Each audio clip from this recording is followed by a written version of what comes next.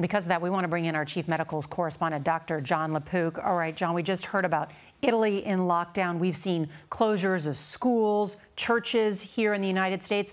Why is the CDC using that phrase, social distancing, and does it work?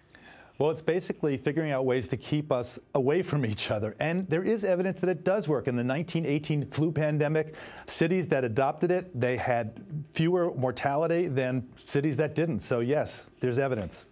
You mentioned, of course, the flu, which affects millions, kills at least 20,000 people here in the U.S. every year. So explain why public health officials are so concerned about the coronavirus. Well, we are still concerned about the flu, and you're right, it kills a lot of people.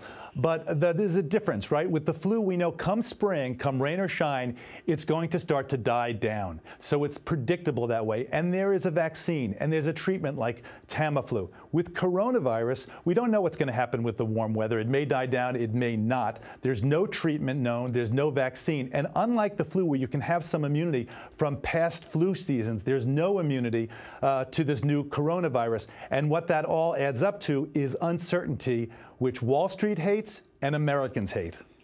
And John, I have to get you to address the issue of these tests. Do we have enough tests? Are people going to be able to get the test to find out if they have coronavirus? Are we getting near some sort of turning point on that? We all hope so. It's been very frustrating right now without these diagnostic kits. I mean, places like South Korea were able to test almost 200,000 people. And here in the United States, we were able to make a diagnosis in places like Washington State where people had obvious symptoms. But what's going on in the rest of the country? Is it possible that people have very few symptoms or even no symptoms? Until we have these diagnostic kits, we're not going to get our arms around it. Once we do get our arms around it, we'll have the ability to figure out a better plan for getting it under control.